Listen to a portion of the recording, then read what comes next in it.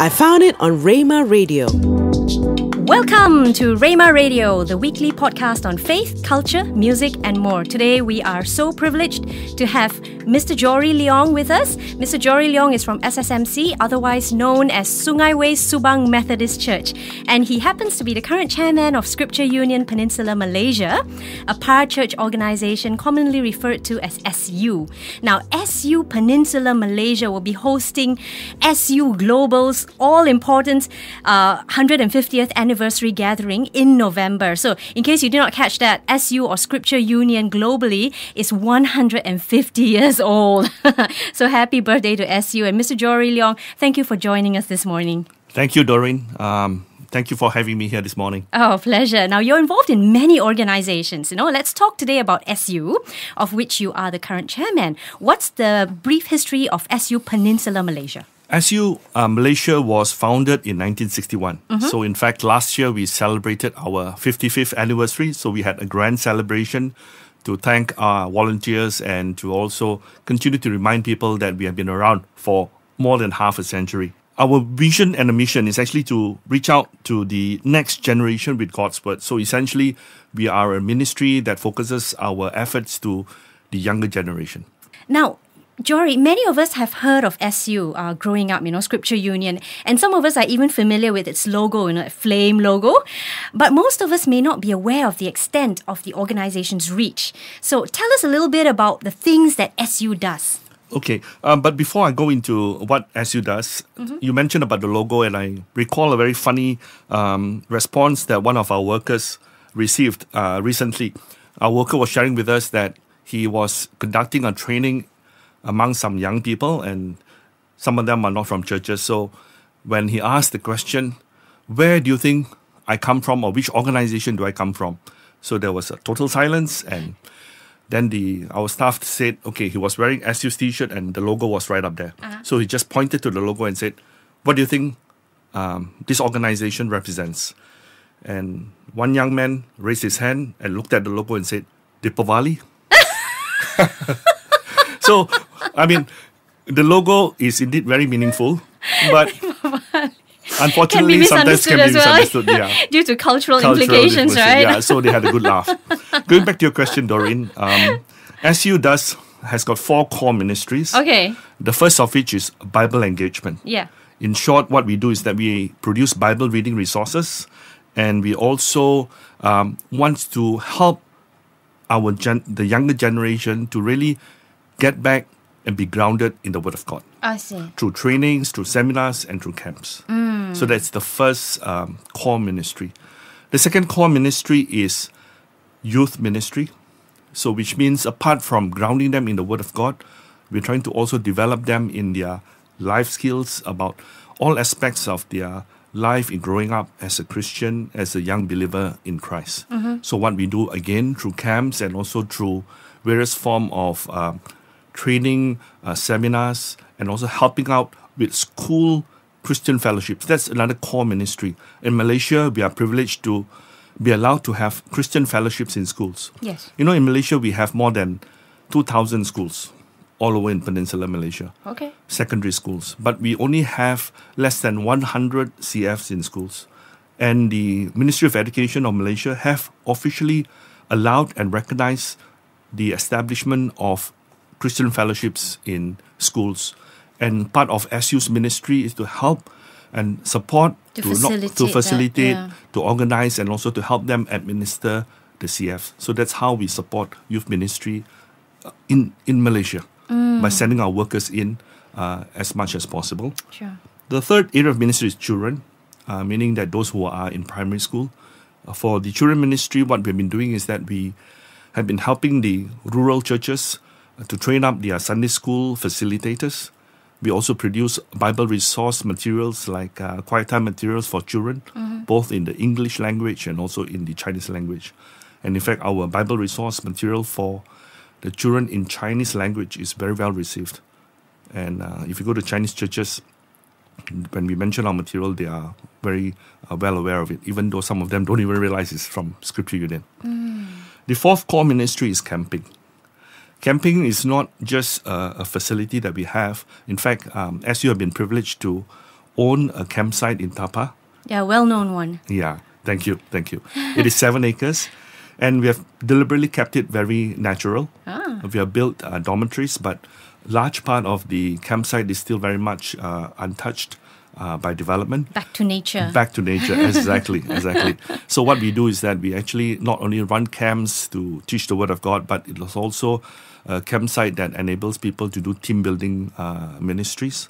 So other organizations, whether it be Christian or non-Christian organizations, have actually used our campsite to run their events as well. Okay. So these are the core areas of ministry. Okay, that's great. Now, we are talking to Mr. Jory Leong, who is the chairman of Scripture Union Peninsula Malaysia. We're going to go for a short break. Stay with us. Rhema Radio. Hi, so if you're out there and you're looking for a mentor, or you are a mentee or mentor looking to mentee someone, Open Minds is actually launching a new product called Open Space. And basically this is a mentor and mentee pairing platform on your mobile app, and you can download it at the Apple App Store or Google Play Store coming August. And if you want to find out more information about this, you can log on to www.theopenspace.my.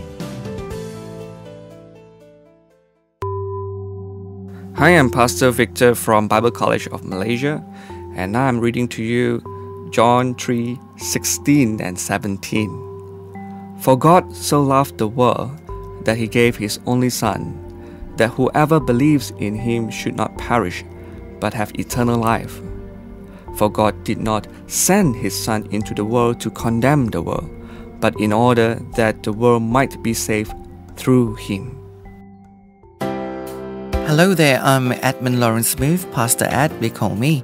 I'm from Real Love Ministry Malacca, a ministry that reaches out to the marginalized community and particularly the sexually broken, meaning those who are struggling with LGBT issues and even porn addiction, masturbation issues, and so on and so forth. If you are struggling with this kind of issues and you are looking for a place that you can go to for help, do get in touch with us.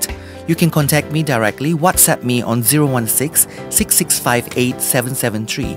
Or even if you're on Facebook, please join our Facebook group. It's www.simb.my. SIMB stands for She is My Brother, which is a project that we have started in bringing forth this good news to those who are struggling. We have an annual event which is going to happen on the 1st of December, and it's called TFD, which stands for Thanksgiving Fundraising Dinner. And if you are interested to have a glimpse of what my ministry is all about, do attend our dinner. Just get in touch with me and I'll give you more information. For those of you who have a loved one who's struggling, we have programs for you that you can come and learn and be educated on how to reach out to those who are struggling in your life. Thank you. God bless each and every one of you. Rhema Radio. Welcome back. We have with us Mr. Jory Leong from SU Peninsula Malaysia. Now, Jory, coming back into the questions that I have for you today, all these years with SU, Scripture Union, you've said you're celebrating your 50th anniversary. These years cannot have been without their trials, for the organization. I think 50 years is a really long time. And can you tell us about one trial in particular that stands out to you, and it could be unique in whatever way, and why? Why you think that was a special thing? I would say that the biggest challenge we have as a ministry is to stay in trying to stay relevant. And by saying that, what I mean is that we realize that as a Christian organization, the importance and staying true to the Word of God is so important. But the approach in any ministry have to change because of a changing culture, changing generation. And as Scripture Union, like any other Christian body, we realize that the greatest challenge we have is to ask ourselves, is our ministry still fulfilling the purpose in which God has called us for? Mm-hmm. For example, when we talk about quiet time materials, we have always been producing hard copies of quiet time materials. Yes. And we have blessed so many lives, and we thank God for that. Yeah, I have some at home too. Oh wonderful, Dory. That's why I can see you are quite a mature Christian. No, that's why I recognize the flame. The flame, okay. And that's why I laughed at that's why I laughed at a Deepavali joke, because I didn't know actually what you were going to say at that time. But okay. Yeah. So, some years ago, we had to revisit the fact that our sales or distribution of the quiet time materials have dwindled considerably over the years. And we ask ourselves why. And we have to deal with the hard question of the fact that there are tons of materials out there available, Bible reading materials, devotional material out there, e-copies, online. Yeah. So we took actually a very important decision to move even our materials online for free. So we have actually now published, made available our Bible reading material on YBhg. Have you heard of YBhg? YBhg is the most used Bible app in the entire world. Okay. So everybody, if today you have a Bible app, I'm almost sure it's actually from YBhg. That's the organization that organizes it. So we have actually sought permission, and we are now putting our quiet time materials on to YBhg so that anybody else who wants to have guided reading material, our materials are also on it. Okay, that's great. So you're actually going to technology, high technology. Yeah. Something that older technology. generation like us struggle to keep pace with. It's good, evolving. Yeah. Wow. Okay, so that's a good story. Now let me ask you a little bit about the other people who serve at Scripture Union. I think you mentioned previously, there might be staff with Scripture Union and perhaps other volunteers like yourself. How many are there?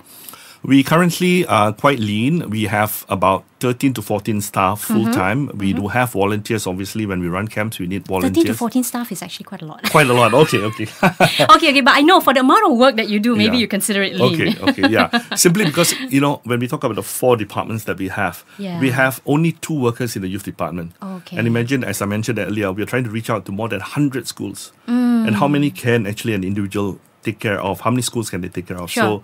In a sense that we thank God for our existing complement of staff, but at the same time we recognize the fact that we need much more. Jory, you must have many memories from Scripture Union all these years because, you've been chairman and before that you were a volunteer. Share some memories with us from the early days, maybe, even before you became chairman when you were a volunteer. Share something that is close to your heart, that's very special to you. There are so many memories. Which one would be most pertinent? I think I can recall at least more than 10 years ago, I was speaking at one of the Scripture Union camp.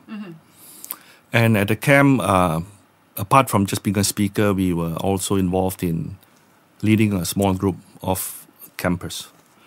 And at the camp, when I was leading this small group of campers, I can see that it's a group of young people that were so eager that, they're always there in the meeting place even before I could be there.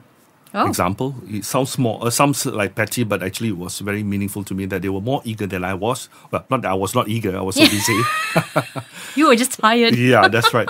But I remember that I had to leave early from the camp because I had work assignment. I had to leave from a campsite on an evening of the eve of the end of the camp. But because it was actually a rainy day, and I think that they were worried that the road going to be slippery, I think the camp was in Cameron Highlands. The group of them came up to me just before I left.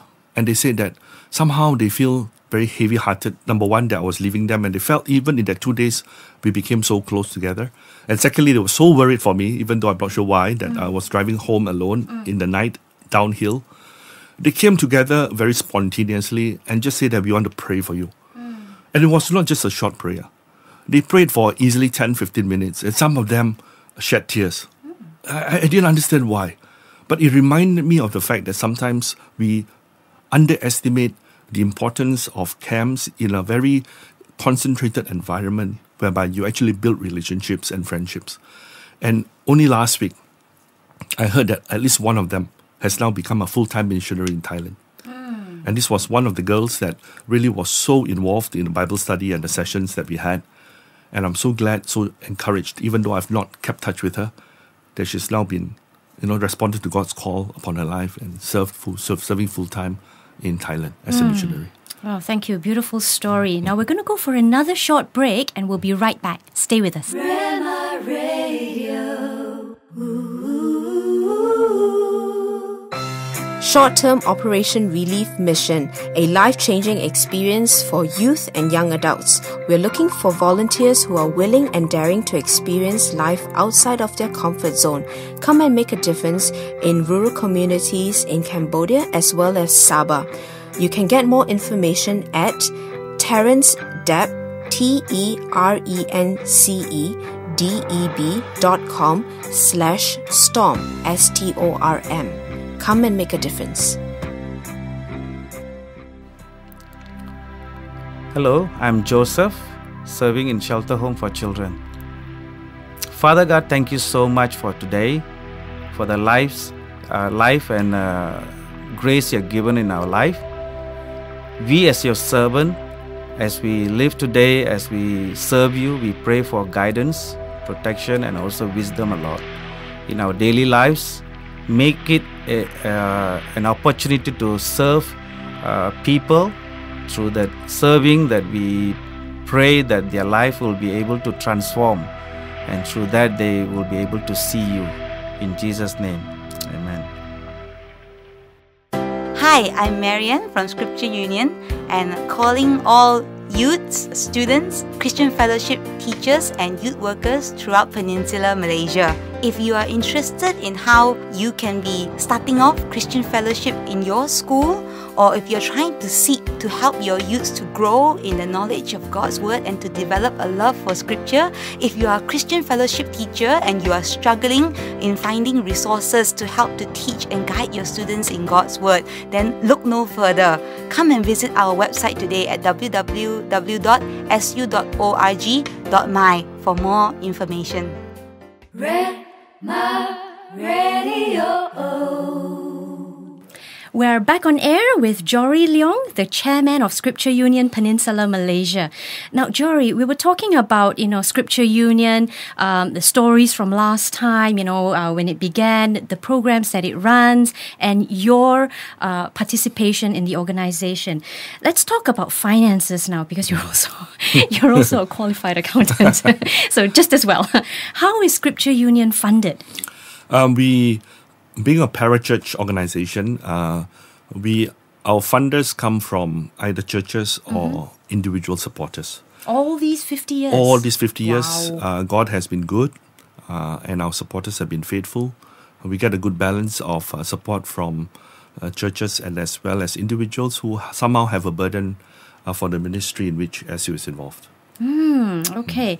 And so, just got to ask you, in the interest of good financial governance, is SU audited? Oh, yes, we are. We are an organization that's registered as a society in Malaysia. Yes. So under the laws of Malaysia, we have to submit our accounts to the regulators at least once a year. So we do have our formal meetings, AGMs. We have to actually audit our accounts and submit it to our regulators as well. Wow. So on your part, you're being the chairman of SU. It's not just about organizing people. It's not just about volunteers, not just about programs, not just about prayer and all this kind of stuff. You've also got to see to the financial auditing side of it, which can be quite that is why that part of my own, maybe assessment of my own calling is that governance is something close to my heart. Being a lawyer and also a qualified accountant. So as far as apart from just focusing on the ministry, we want to be sure that we are accountable to the people that gives us their money, and to be sure that what we use for is for the purpose in which the money was given for, and therefore we have to be faithful in our stewardship of what has been given to us. Okay. Speaking of all of this, what are some of SU's current pressing needs, I want to say, and how can listeners today help out or help even be involved, anything? Excellent question, Doreen. I was sharing with some people last week when we actually went to Ipoh for an event to thank the supporters there in Ipoh of SU's ministry, and I shared 4 things in which people can actually support us. The first of all is obviously to pray for us, because no organization a Christian organization can continue without prayer. Yes. We must realize that in everything we must undergird our ministry and work through prayer. And we have a prayer newsletter that goes out, and we encourage our people, and we're thankful that in times when things go smoothly, we think that everything was done through human effort, but it is because a lot of prayer has gone before that event. The second thing is actually to seek for volunteers. Like I mentioned, we have about 13 staff, and we run many camps, many events. We run more than 40, 50 events a year. And without volunteers helping us at camps of 100 people, 50 people, and also running training events, we cannot function as an organization. So we encourage more people who have a heart for the next generation to avail of themselves. They don't have to be highly qualified. They just need to have a heart for God and heart for people. The third is to become our ambassadors. Ambassadors meaning that to be able to, even if they can't volunteer at our events, when they hear of people talking about reaching the next generation, maybe they can be our mouthpiece. They can be somebody who encourage another Christian to say that why not consider being part of SU in any form, anyhow that they can. The last thing that I thought of is giving. This is actually a sensitive topic, but when I became chairman, being who I am as a lawyer and accountant, I was very conscious of numbers, and I looked at our accounts. That's a good thing as an accountant. Yeah, the problem they say lawyer and accountant is a little combination. Well, one is words, one is numbers. Numbers, yeah, that's right. So we are. So you don't want to mess with you. I don't want to mess with you. We are lethal and we are terrible people. Oh, that's a good one. Okay. So when I looked at our numbers, I would unashamedly tell you and tell the listeners here is that so of last year anyway, we were running on a deficit for 7 consecutive years. So I was very troubled because no organization, Christian or non-Christian, can survive on the deficit for 7 years running. Yes. But by the grace of God, we had some reserve from the early years, and of course our reserves were fast depleting. And I say that something must be done, because if not, the ministry of God will stop. And we still thank God that there's still a steady flow of Christians who want to serve in SU as a full-time worker. So we need obviously more money. And on top of that, our ministry was growing. We've got tremendous demands from churches, even from organizations like Boys Brigade, Girls Brigade, to run Christian education, training, seminars for them. But we were short of staff. So how did you, what kind of steps could you have taken to, sort of step up that giving part of it? What I did was that I shared with the council, which is the governing body of Scripture Union, about this thing I heard when I was a young Christian who just came back from my studies overseas. I attended an event where George Verver, the founder of Operation Mobilization, he was sharing OM. Yeah, he said this. Somebody asked him a question in an FA Q&A. What would be the greatest need of your ministry? And he said two things. Firstly, people. Secondly, money. It was pretty interesting. And the person who asked him the question didn't let up and asked him, between the two, which would be the greater need? George Rower paused and said, if you ask me between people and money resource, I need money more than people. Oh, food for thought. Yeah. And his reasoning was very simple. Without money, I can't hire the people. I can have people, but without money, how am I going to support my workers? They need to feed their family. They need to feed themselves. Right. So at the end of the day, we have to be very practical in the operation cost. Yeah, that's right. So in answering the question, I would say our greatest need is finances. Sure. And I've shared this with our council, and we therefore took an initiative. First time ever in the 50-year history of SU, 2 years ago, we started having fundraising events.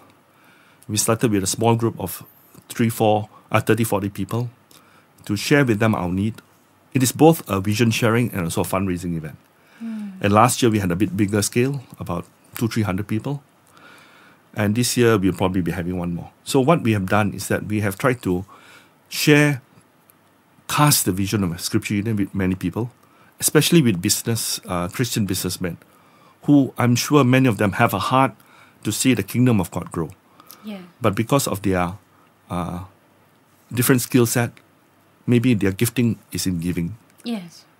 And I'm thankful for people in the marketplace to actually have put us together with people who have a heart to give, but sometimes maybe not sure of where to give. Right, need to know a little bit more about the organization, how it's run, what they do, the people behind it, and all these kind of things. If they're business people, they come from a very business mindset. I need to know what am I putting my money to, in the business. It's like an investment. Yeah. Exactly. Yeah. Exactly. You got it. You use the correct word. It's an investment. They need to know whether are they getting the returns. May not be monetary form, but in the fruits of the ministry. Understand. Mm-hmm. Yeah, totally understand. Okay, well, that has been an excellent conversation. And, you know, I got to admit, I know so much more about Scripture than talking to you. Thank you, Dory. Thank so you. that's good. That's good that I know a little bit more about the flame. It's not okay. The flame logo. The flame logo. Okay. The flame logo. And a bit more about than the printed materials that I have in my house. So thank you, Mr. Jory Leong, who is the chairman of Scripture Union Peninsula Malaysia, for joining us today. And that was really an enlightening conversation. May God bless Scripture Union and may God bless you in your ministries. Thank you, Doreen, and thank you, Rhema.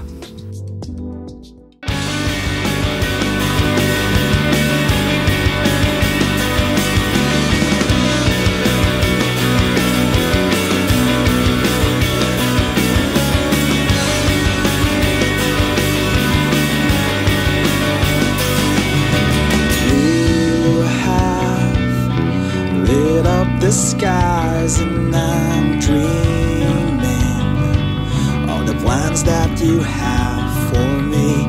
Fearful to walk in the light, so I'm leaning on the hope that I have in you.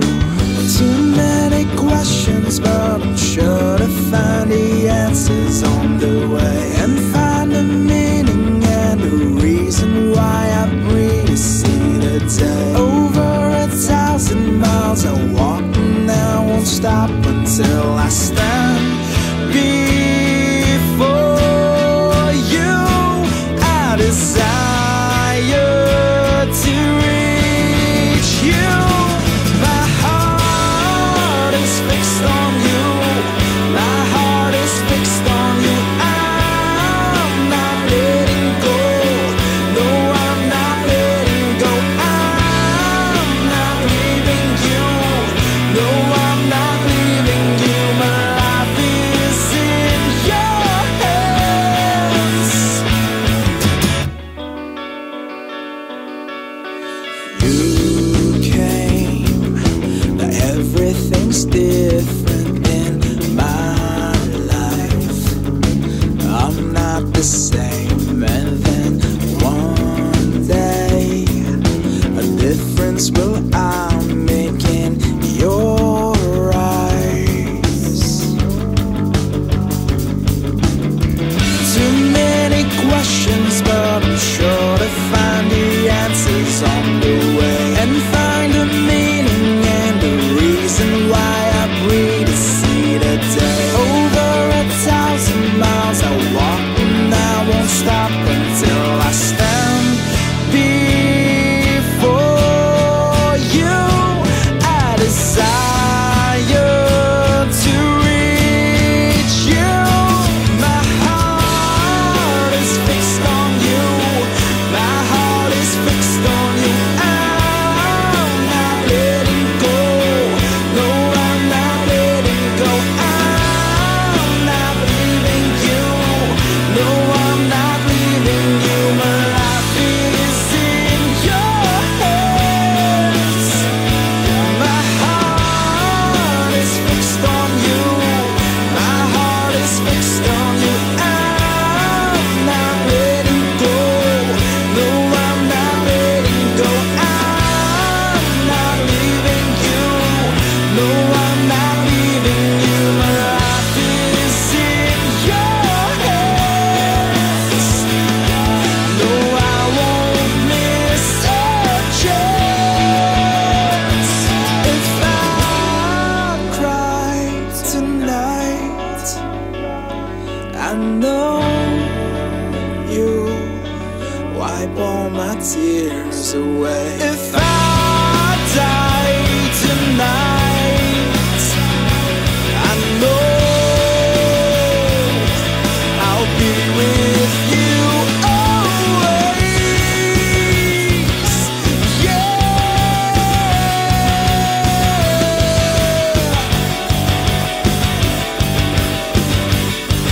No, I'm not leaving you. No, I'm not leaving you. My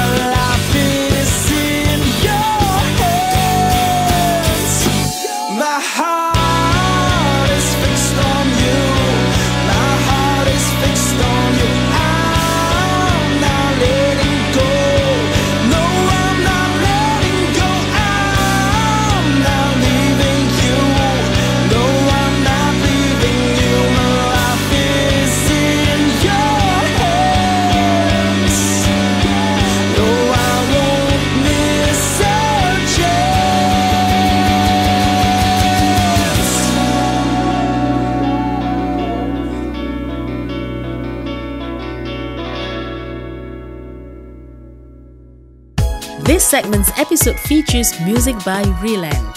Today's episode is recorded, edited and mixed by Moses Chan at Pro Audio Studio. Stream or download new episodes weekly on Friday evening. Like us on Facebook to find out the latest from Rhema Radio. Leave us a message and let us know what you'd like to hear in future episodes. You don't want to miss Pastor Mohan Singh, Healing the Royal Son, shared at Shiloh AOG in the next segment. God bless. You listen to us? Now we want to listen to you. Go to rhemared.io/survey and help us know you better in our efforts to create and curate content that you want to hear on Rhema Radio. Once again, that's rhema.io/survey. Let your voice be heard. Rhema Radio is a non-profit initiative by the Love Malaysia Media Project. Time, talent and treasure is put into creating the content you listen to. Your support enables us to keep this going and expand further.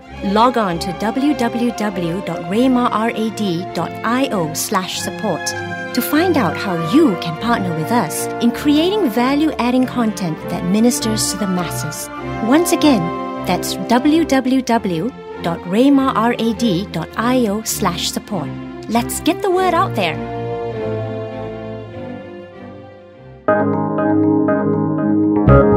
I found it on Rhema Radio.